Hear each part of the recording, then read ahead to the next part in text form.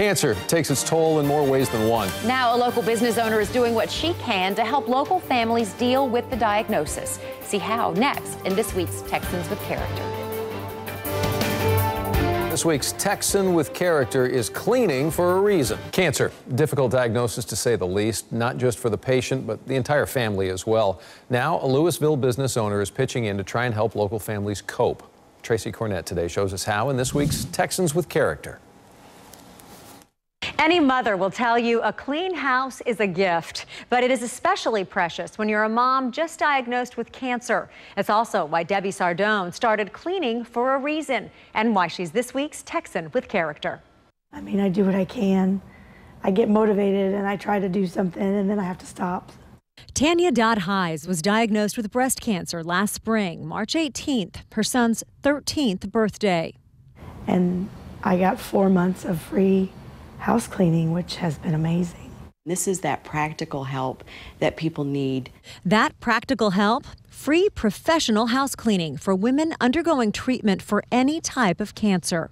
It's such a blessing to have somebody to do it because my spouse is having to work full time, having to take care of me, having to take care of the teenager and the 2-year-old, and the house, and the pets, and the groceries. So, you know, she's overwhelmed.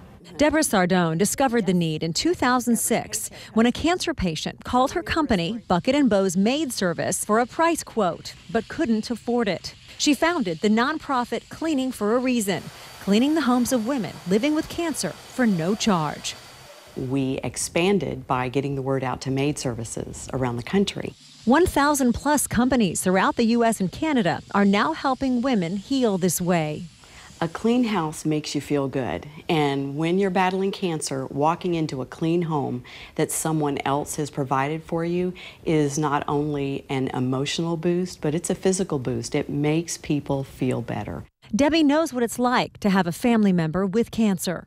My mom is a survivor of cancer. She survived ovarian cancer. My father did not survive cancer. So cancer, as with many people, has touched our lives directly, and I love being able to give back and helping others. Most of them were scheduled on chemo days. So I could leave and know that when I got back, the house would be clean. Walmart and Swiffer are national sponsors of Cleaning for a Reason. To nominate someone for this service, or if you're a cleaning company and would like to partner with them, go to our website, cbsdfw.com, and click on Texans with Character. I'm Tracy Cornett. Good people right in our own backyard. Great to see that.